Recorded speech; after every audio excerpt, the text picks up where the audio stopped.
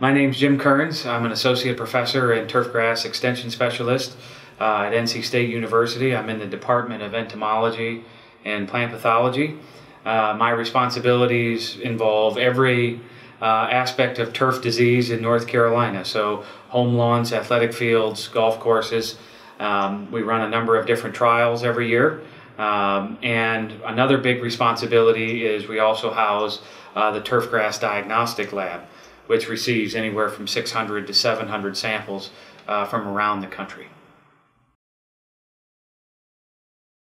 Let's see, my experience with Maxtima and Navicon, I think originally started back in maybe even 2013 as numbered compounds.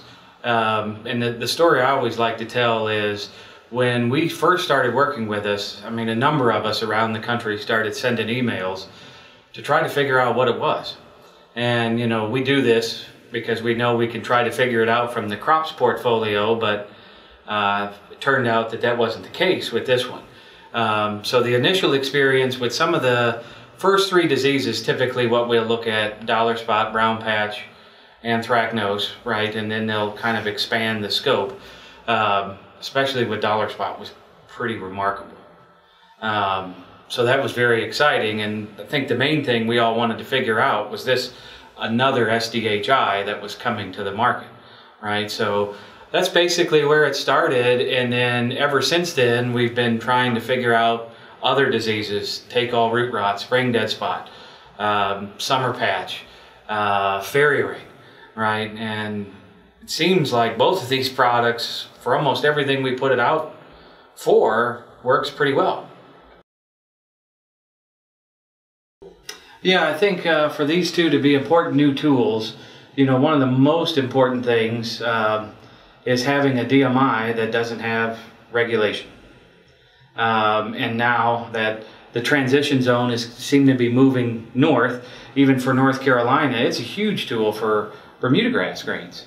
You know, a lot of things really end up fitting in bent grass, as you know, but ultra-dwarf Bermuda grass is where, you know, I am the most excited, because we only have one other product that's a DMI that doesn't pose a risk to regulation. So adding in Maxtima and Navicon really just broadens our fungicide programming ability, right? So that's what I think is really exciting. Turns out it seems like Maxtima is working on areas where DMIs have not worked in the past. That's exciting.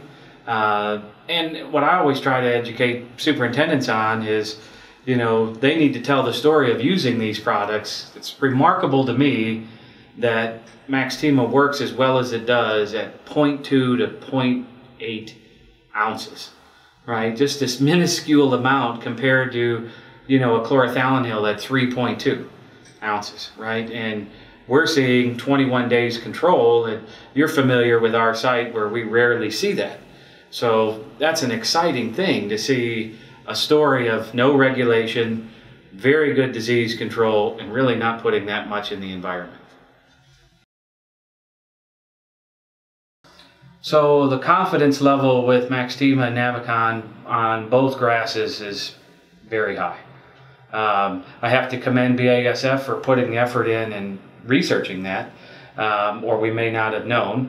But we have now looked at, I'll start with Bermuda grass, looked at it in the fall, winter, spring, and summer in conjunction with Primo, and we've seen no issue, which is very good. Then we go on the flip side, the creeping bent grass. I'm not as worried about, you know, fall, winter, and spring applications, but last year we had it out, and you may remember, I think you came out and looked at it with us, where it was 102, 103 degrees, and we had just applied the product with Primo with no issue. And, you know, it's very similar to a competitor's product at Brisquay, very similar, that when you see it at that range of temperatures, I think the confidence is pretty good.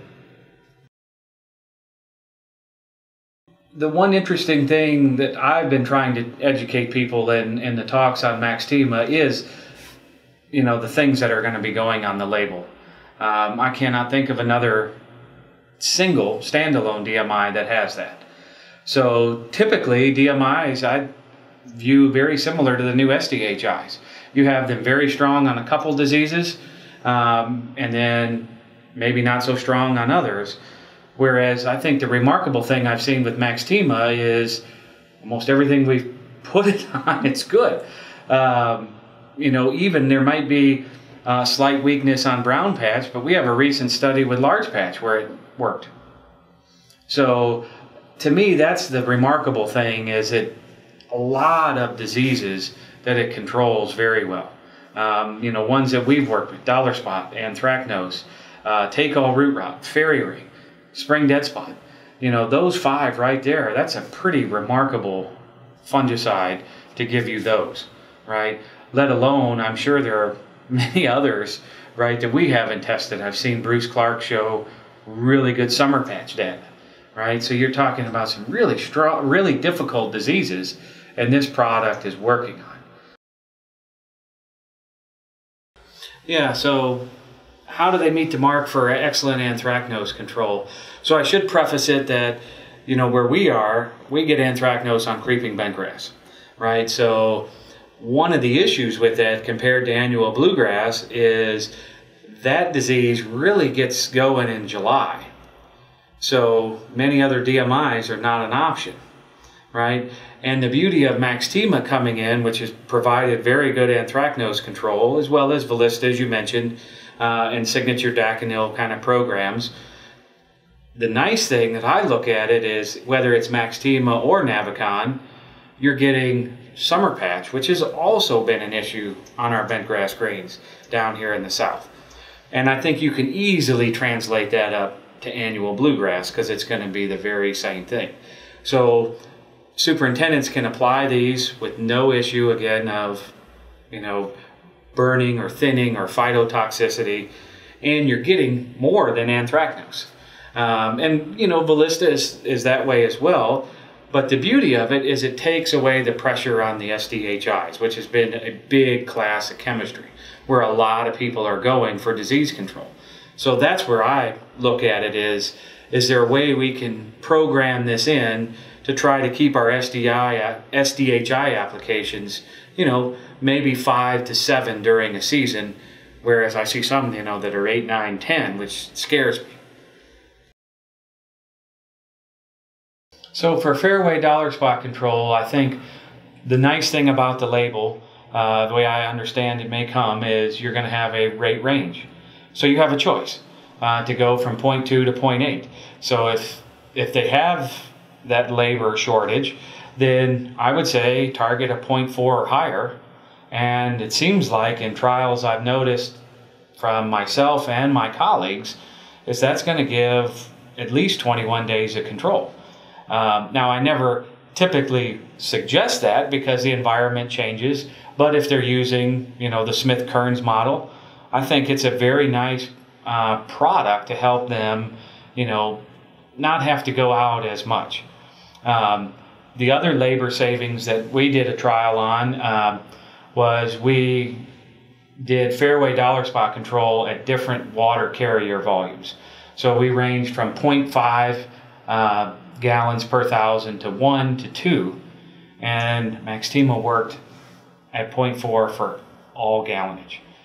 So maybe you don't want to, you can go out every 14 days, but you don't want to send the sprayer back after the 3rd hole. You can stretch it, you know, with a gallon there and go out 4, 5, 6 holes. Another, you know, labor saving, time saving aspect. So I think that's what's neat, is that the range that is predicted to come on the label is going to be nice for superintendents.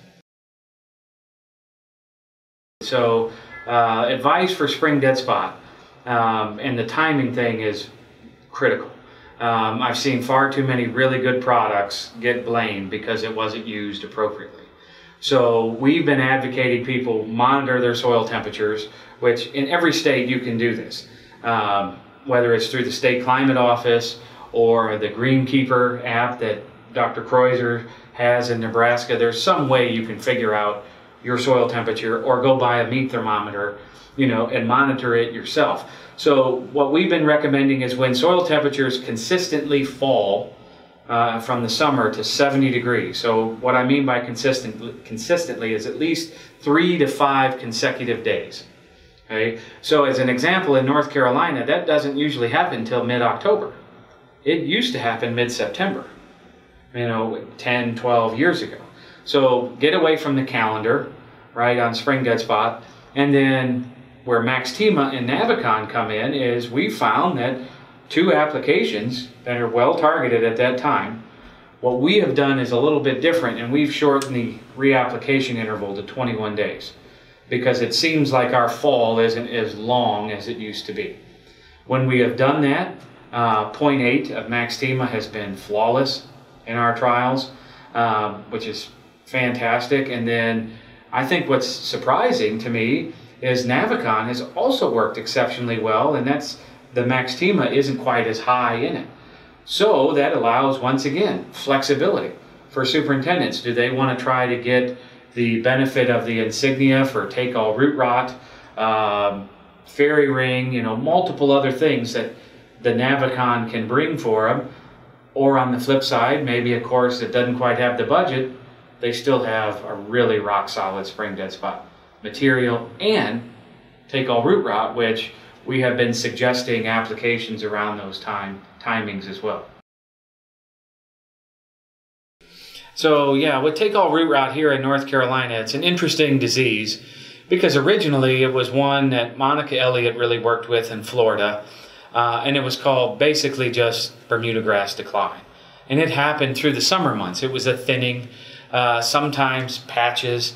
But what we've noticed with the ultra-dwarf Bermuda grasses is literally distinct white patches. They tend to develop late July into August and then through the fall.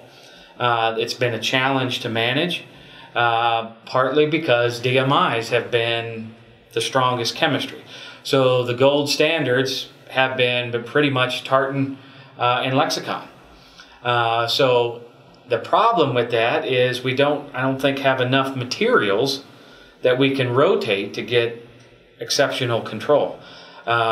So we've been targeting the fall with spring dead spot. Some of our work, I'm thinking we need to back up even into the summer months to get adequate control. So the nice thing with that is maybe we can target tartan in the summer, right, when they're not as worried about the growth regulation. And then again, that's where the Maxtima and Navicon comes in the fall of the year if they're getting into an overseed, the plant's not growing as much on ultra-dwarf Bermuda grass, and there's no issue to, send it down hill by making a DMI application. I've done just a little bit of research on this with Maxtima and Navicon where we overseeded an ultra-dwarf Bermuda grass and put it out, I'd say at a kind of a extreme way. 3 applications of both the high rate of Navicon and Maxtima, and what we have noticed in the spring of the year when ultra dwarf and the overseed are going to be sensitive, we've seen no issue. The plots look amazing. So I think that's another nice thing is that superintendents have a tool if they're at a club that's asking them to oversee, which, as you know, is another stress that they're putting on top of the Bermuda grass. So having a DMI with a very broad spectrum of disease control with no additional stress, I think is a really nice tool that they have. Yeah, with regard to fairy ring, you're exactly right. When people have it, it's a challenging disease to get rid of. So first and foremost, before even fungicides, we make sure that they're doing some sort of cultivation, whether it's solid tine, core aerification, top dressing, believe it or not, some fertility to try to get them to grow out of it. We've also talked about tightening wetting agent intervals. I'm a firm believer in doing a wetting agent every 2 weeks on putting greens because they do degrade just like a fungicide. And then when you bring in something like Maxtima and Navicon, if you don't have a terrible fairy ring issue, then we use it preventatively, right? Try to target the soil temperatures that have already been worked out, 55, 60 degrees. On creeping bentgrass, we've seen that 2-3 applications in the spring are fine. On the flip side, the ultra-dwarf Bermuda grasses, that doesn't seem to cut it. And so I think that's the biggest lesson is, even though Maxtima and Navicon are excellent, it may take 4 applications. And even then, it still may require a follow-up summer application of something else, an Insignia ProStar Maxtima again. Because I don't know why, but on the ultra-dwarf Bermuda grasses, they tend to redevelop in July and August, especially if we follow a lot of thunderstorms versus very dry periods. The other main thing for those that may have already a developed fairy ring issue, the biggest thing I could advise is patience. One of the studies that we did for BASF was a very nasty fairy ring site, and Maxtima and Navicon ended up at 0, but it took 4 months. Right? So it took 4 monthly applications before fairy ring was down to nothing. Now, subsequently, we have not seen a whole lot of fairy ring come back into that site, so we've had to move thanks to Maxtima and Navicon there, but I think that's a big lesson.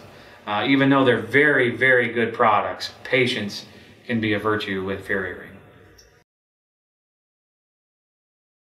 You know, there's still some people that have that, you know, fond memory of Rube again. I mean, from what we have seen, it's the same control. If not better, because I'm not entirely sure that we were looking at phytotoxicity as much, because Rube again was the only thing we had. It really wasn't until the ballistas and lexicons came out that we were like, well, maybe we're not setting this back and still getting spring dead spot control. So what I've been telling people is you have a DMI chemistry, which I think on the flip side, what I'll talk about is there are superintendents that have made, I think, somewhat of a compelling case that when Rubigan went away, it seems coincidental that take-all root rot started ramping back up. So, makes sense, we went to an SDHI. Doesn't seem like the SDHIs are as strong on take-all root rot. So, I think the Maxtima is going to be comparable. It may not have the foolproof application, right? Because Rubigan's half-life was quite long, even though Dr. Latin showed that doesn't make that big of a deal. But I mean, what we used to do with the old research is Rubigan you could apply at any time. If we target the Maxtima and Navicon appropriately, it is the exact same control with no issue on regulation. So, to me, that's a win over from what we had. Yeah, as far as summer patch on POA, that's where Maxtima is so nice that we can use it preventatively in the spring of the year. Or if there's another product that they have been using that they want to stick with, as you mentioned, when the temperatures are fluctuating, you can bring Maxtima back in mid-May, you know, or a mid-June, or even a mid-July on POA and not see any issue at all. The other interesting thing that I remember from what Dr. Clark has presented is you don't even have to go to the 0.8 rate, it seems like. The 0.4 to 0.6 has been very good as well. So yes, it offers a lot of flexibility, I think, for those managing POA. So we have a lot of nice tools that we can manage very difficult disease in the summertime, especially given any superintendent, I think, knows that the climate is different. It's not what they were dealing with 20, 30 years ago of our fluctuations. So that's the beauty of not having that regulation. BASF. We create chemistry.